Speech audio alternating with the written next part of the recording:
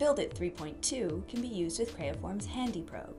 It's an arm-free probing system used with the C-Track dual camera sensor. This duo generates high accuracy measurements with an accuracy of up to 22 microns. Here is a video showing you how to connect and calibrate Creaform's arm-free probing system, the HandyPROBE. Click Device, Manage Devices. The device type is Creaform, and the hardware type is C-Track HandyPROBE. Click Add. In the broker, click Connect. Once connected, several status windows will appear.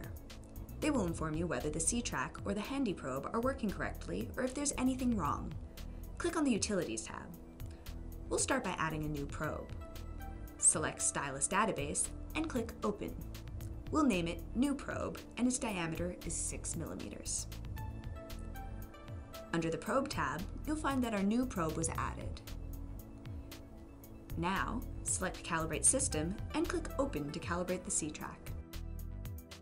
The C-Track calibration is done using a calibration bar. The computer screen shows the location of the bar with respect to the C-Track by giving the top view on the right and the user point of view on the left. Place the bar such that both ends fit into the squares and the reflectors on the bar face the C-Track.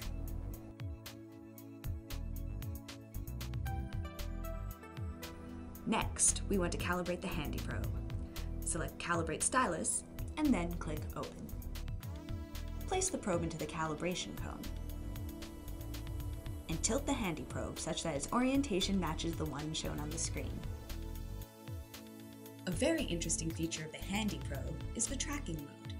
It allows users to measure a part that is moving with the use of a reference system made of retroreflective targets.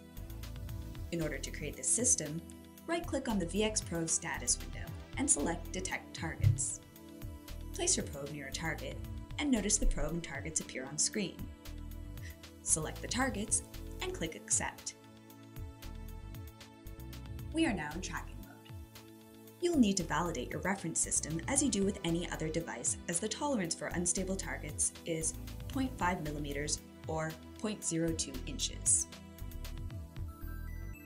Next, we can adjust the probing tolerance. Right-click on the VxProbe status window and select Configuration. Tighter will give more precise measurements, and looser will allow measurement when the probe is less stable, such as when the part is moving.